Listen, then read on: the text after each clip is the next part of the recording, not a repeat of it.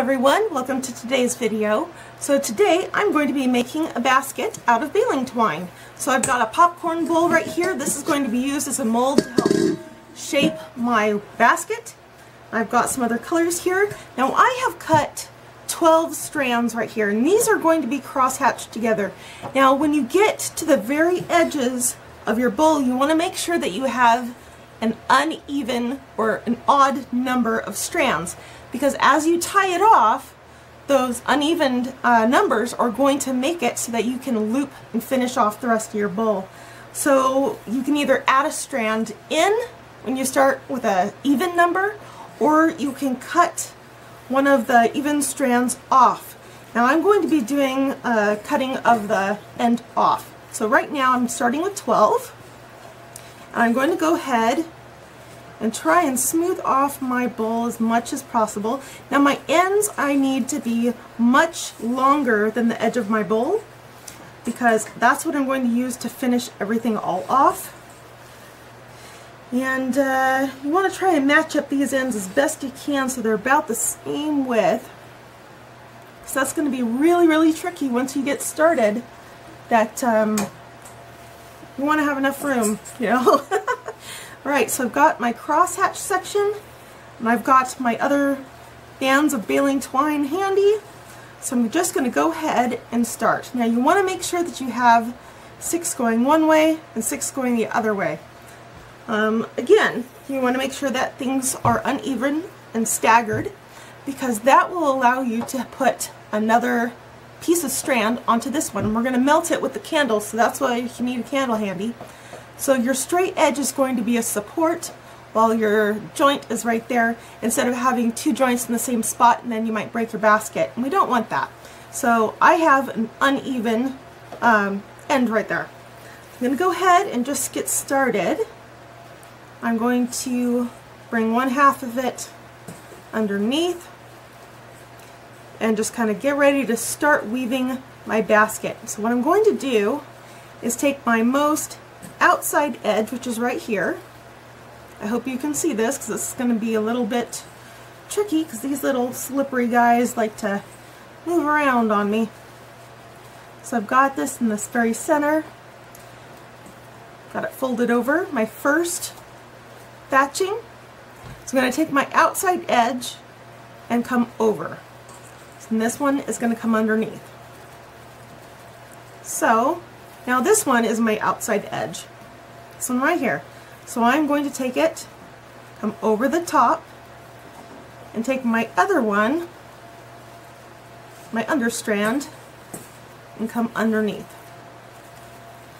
So the one edge that is under your thatching is going to be the one that's going to come over your next side. So under, over, under, over, under, over. So you want to make sure that you twist your thatching in the same direction every time, because this is what's going to secure your pieces together. Alright, so I've got my first batch done.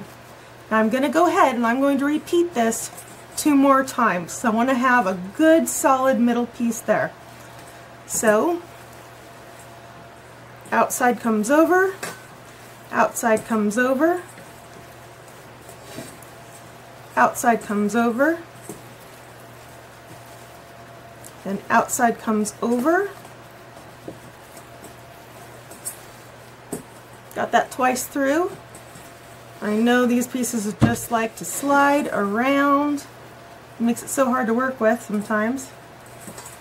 Right. There we go. Outside comes over. Outside comes over. So you're always twisting in between. So I've got this edge, twist. So there you go. I'm almost done with having 3 bands on every single piece. There we go. Now I'm going to go ahead and check it, see how it's forming out. I'm liking how it's going so far. Now I need to start separating my strands in 2. So I've got my strands here. I'm going to try and smooth this out as best as I absolutely can.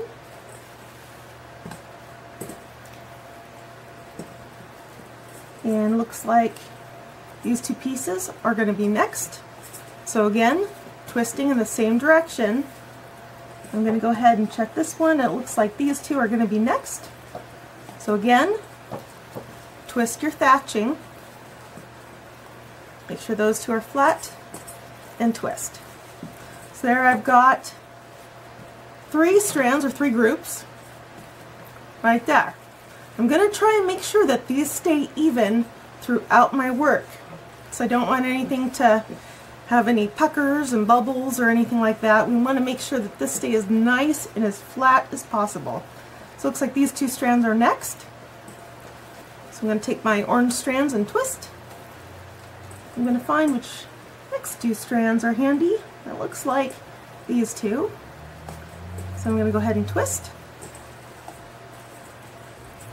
And this one looks like it's next. So I'm going to go ahead and do another twist. And I'm just going to keep doing this until I get a ways down my basket. So I'll be back when in a few minutes, I guess, when I'll start having to reduce them and then make these strands into uneven numbers. Alright, so we'll be back in a few minutes as I'm working down this bowl. I'll see you soon. Alright everyone, so I have come to my uneven end where I've got a little bit of strand left on one side and a longer strand on the other. So now I have got to add another strand in. So I'm going to go ahead, I think I'm going to start on this strand, seal it back up with maybe a blue. So I'm going to go over here to my candle, take my ends, and very carefully burn both ends. I'm going to go ahead and kind of stick them together. And that's how you form a new joint. Now, if you are working with sticks or anything like that, all you'll want to do is just add in your extra strand into your already existing pattern, and you'll just weave it through and leave an extra little bit sticking out, because when you do the end of it, your secondary strand is going to be your stabilizing one, and it will secure that add-on, like this one, into place. So you can either stick your ends together and glue them, or you can just leave it open and just start adding in your extra strand. So now this is where I'm going to start getting that color change, and I'm really excited to see how this is going to start going. You can do this with jute twine if you want to as well. Alright, so I'm just going to keep continuing same way I did and just keep twisting. So I'll see you when I get a little bit further along. And there is my joint. I'm just going to go ahead and keep going. Now this is going to add a really colorful pattern. Alright, I'll see you back in just a few minutes. Alright, so now I've got the whole base of the bowl covered. Now I'm going to just examine my work and see the ends that are kind of closer together. So this side, the strands have gotten a little bit close, and this side, the strands are a little bit further apart. That is okay, because this is where the next section is going to be really interesting. So now I'm going to start doing every one in between each and every strand.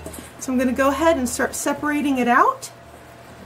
And again, always twisting in the same direction. And this is going to start filling in all of those gaps. And as I'm doing this, I'm going to start pulling and folding these edges down, and that's going to start creating the walls of my basket. So I'm going to go between every strand. Again, same twisting, same direction. I'm going to make sure I've got every little strand now. Yep, and keep those nice and tight.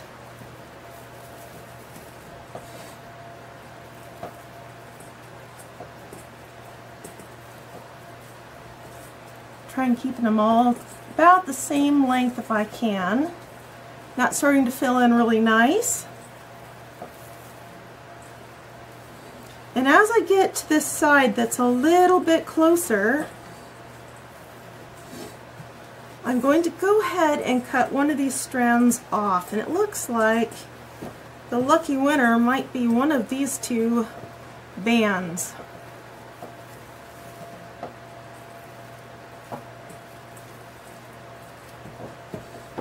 So I'm going to keep folding it down. Take just a single strand and twist, secure that into place. That one, twist, secure that into place. I'm just going to keep going and do the same technique for every single one of those. Outside strand, there we go. And which one looks like it's the closest? I think probably this lucky son of a gun over here.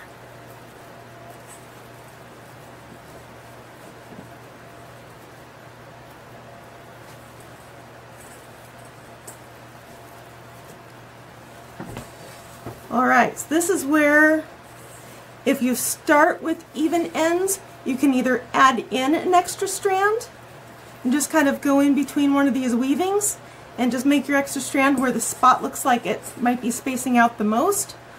But in my case, I'm just going to go ahead and cut one of these off.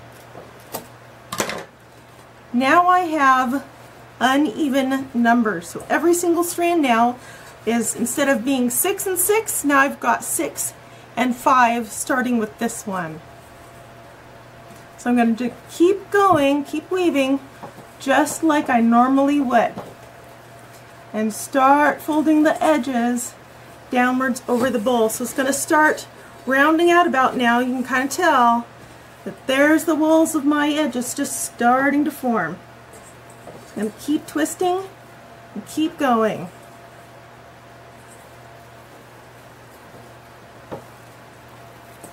I want to make sure I keep twisting in the same direction between every little strand. I want to make sure all those kind of stay close together. Oh, I actually did 2 strands in that one. So come back.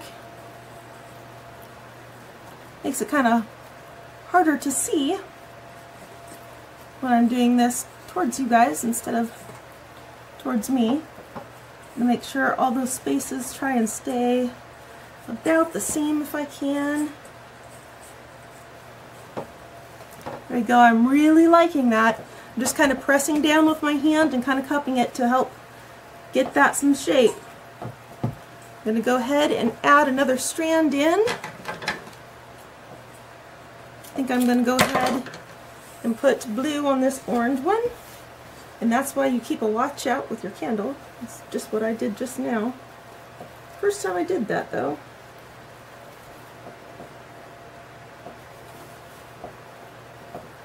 I guess it could be worse, right?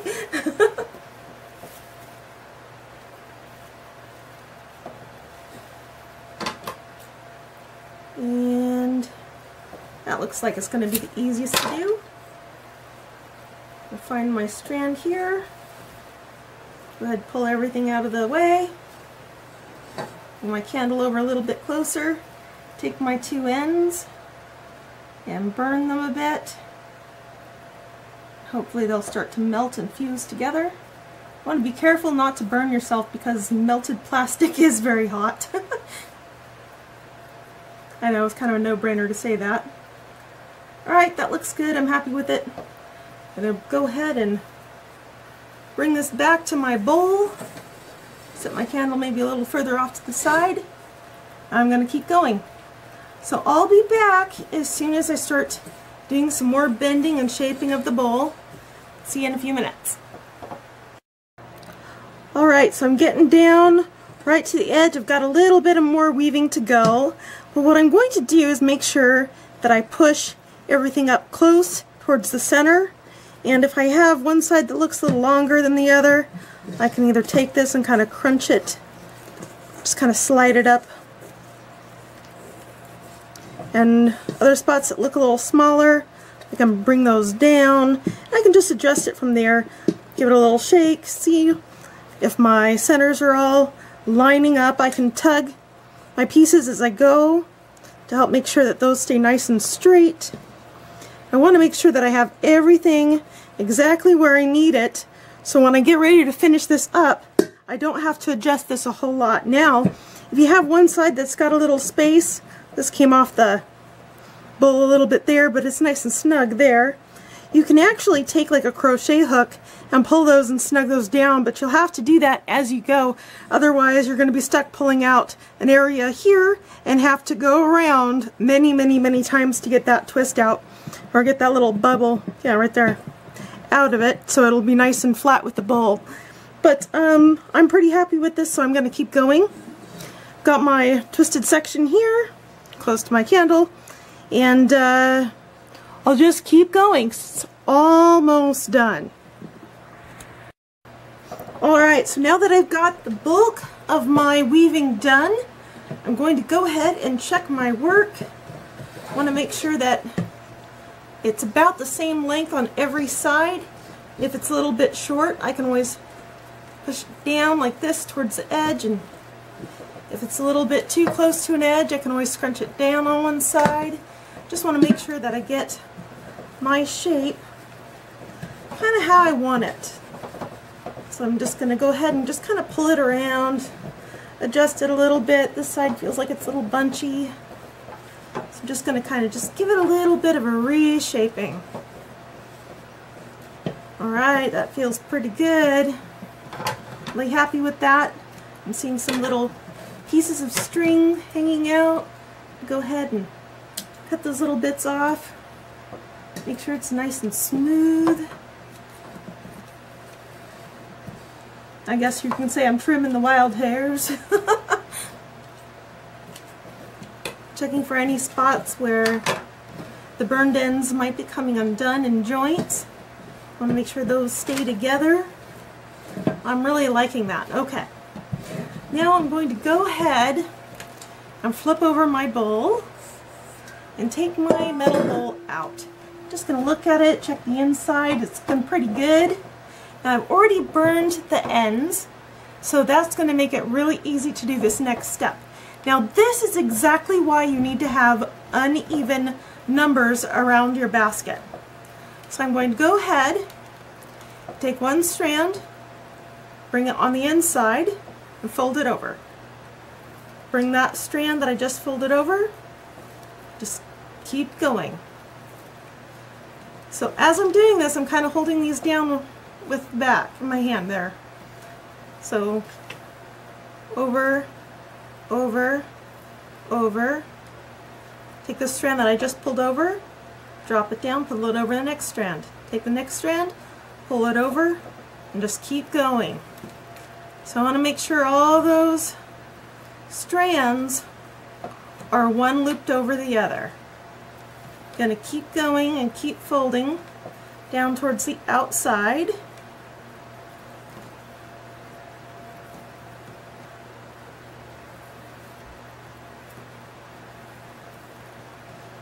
And here's why the odd number is so important. Here's the odd one left out. Now the odd one left out gets to go right under the first one and lock down. Now if I had an even number of strands, I will just have one just sitting out in the middle of nowhere that I can't do anything with. So now that I've got that done, I'll go ahead and examine it one more time. Give it a good look-see. Gonna go ahead and put my bowl back in here because that's going to help kind of hold those ends down. And I'm going to make a little bit of a space. So where one strand seems to line up with the weaving here, I'm going to go ahead and just make a little bit of room. I don't know if you can see. I'm going to go ahead and just kind of pull that up, take my strand with the burned end, and slide it right down there. I want to pull it all the way through. There we go. Now I'm going to go ahead and do the same thing all the way around. So this strand seems to line up. This one right here lines up with this strand. So I'm going to go ahead, make a little bit of room.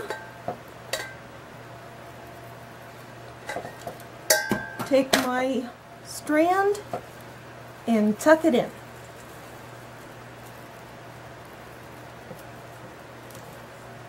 Just like that. Alright, now I'm going to go ahead and continue this for the rest of the thing, and I'll come back in a few minutes and show you what to do next. Alright, so now I've got all my ends tucked in. They're nice and snug, just the way I want them. Now I'm going to go ahead and take my bowl, stick it back inside there, work it around, because I want to try and make sure that my bowl stays the shape and stays as nice and snug as possible. I'm going to go ahead, look at my edges. Now this one's kind of wrapped over at another angle, so I'm going to go ahead and take about a thumbnail and just kind of cut it right there by my thumb. I'm going to leave just a little bit of that edge hanging out, because as I burn it, it's going to kind of tuck up inside of these three weavings that I've got sitting there. I'm going to go ahead and very, very carefully burn the ends. I'm going to pull that back up inside of itself, and there we go. It's nice and snug. I'll go ahead and work some more spots. Kind of did it already in a few other areas. Just burn a little bit of that thumbnail. Try and make sure all the edges stay about the same length. Trim it off, got a thumbnail. Go ahead and very carefully burn it, so that stays and melts. And bring those down over the top of it there, and that'll kind of glue it and secure it in place. I'm going to go ahead and do that all the way around the basket. We'll be back as soon as I get all that done. Alrighty, so here we go. Here's the final product. Got all the edges burned. They're tucked under, they're hidden. All the strings are cut off. The edge looks just wonderful. And here we have our very own finished baling twine weaving basket. I hope you guys enjoyed this video. If you enjoyed it, you can come back for more, and we'll have more adventures later on. Bye now.